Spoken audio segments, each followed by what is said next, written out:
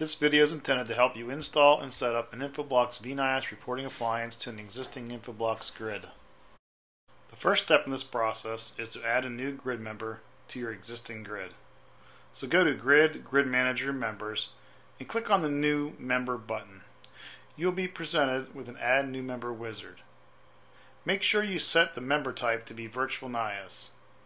Now assign a fully qualified domain name, then assign the IP address, subnet mask, and the gateway for your new reporting appliance, and save the new member configuration.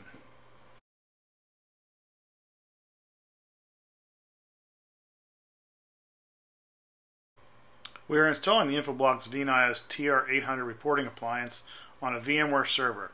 When you downloaded your VNIOS TR800 appliance, you should have downloaded 3 files, an OVF file and 2 VMDKs. You should place them in the same folder and select the OVF file to install the VNIOS appliance.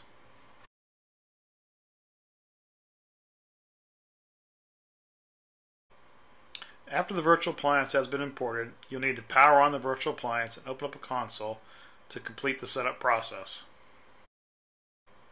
To log into your VNIOS appliance, the login name is admin and the default password is Infoblox, all lowercase.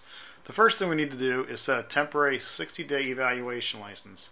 We'll be applying 3 license keys for this setup. The first will be a license for VNIOS appliance itself, and then we're going to select a grid license and finally the reporting license. During this process, the appliance will restart, so you may have to log in again to complete this setup.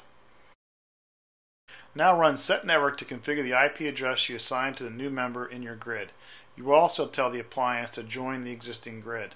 Please provide the IP address of your grid master as well as the name of your grid and the secret password for your grid. By default, the grid is named Infoblox and the secret password is test.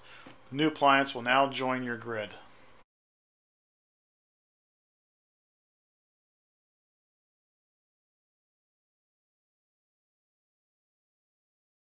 Log back into the NIOS GUI and configure reporting by opening the grid reporting properties and select the report categories you want your new reporting member to track.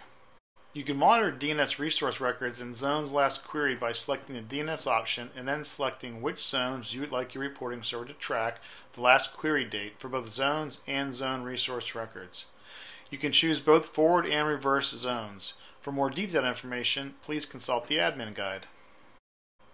Now that we've configured which data you want the reporting member to collect, the next step is to start the reporting service on the reporting member as well as every other member of the grid that you want to collect reporting data from.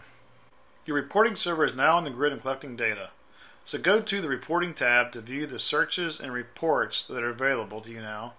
You can also find the last query date by opening the zones you selected to be tracked by the reporting member.